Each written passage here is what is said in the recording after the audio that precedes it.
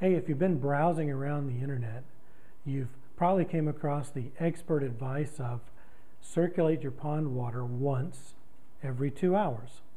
Now, let's say you have a small pond, a 300-gallon pond. If you circulate with a 150-gallon-per-hour pump on that 300-gallon pond, you're going to have a horrible mess on your hands. You're going to need to double the size of the pump for a small pond like that. So that, 300-gallon pond, 350-gallon pond, you're going to need about a 700-gallon-per-hour pump to handle that small-sized pond. A 750-gallon pond, I would still double the pump. If you've got a 750 gallons of water, run about a 1,500-gallon pump. Maybe you could get away with a 1,200-gallon-per-hour pump. On a pond that's a medium size for backyards, 1,000, 1,200, 1,500-gallon pond. In that case, go, circulate it once per hour. So 1,200-gallon pond, 1,200-gallon-per-hour pump, 1,500-gallon pond, 1,500-gallon-per-hour pump. Now, on a 3,000-gallon pond, which is a pretty good, sized backyard pond, the experts are correct.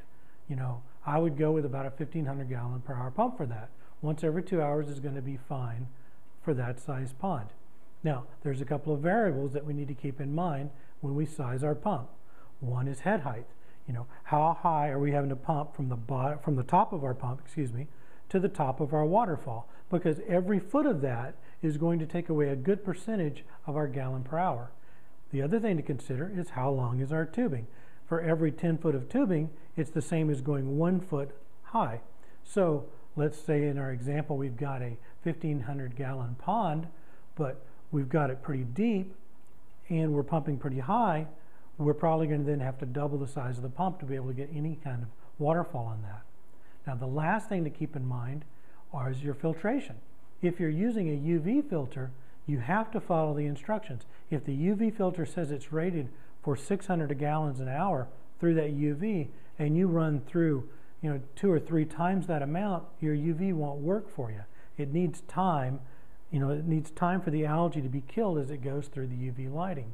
So what you can do there is either go with 2 smaller pumps, one that just goes right through the UV up to your waterfall, the other going directly into the waterfall, or divert it.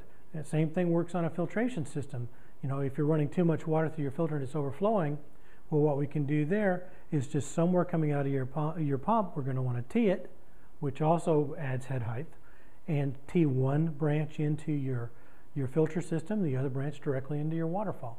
And that way you'll have the right size pond pump for your pond.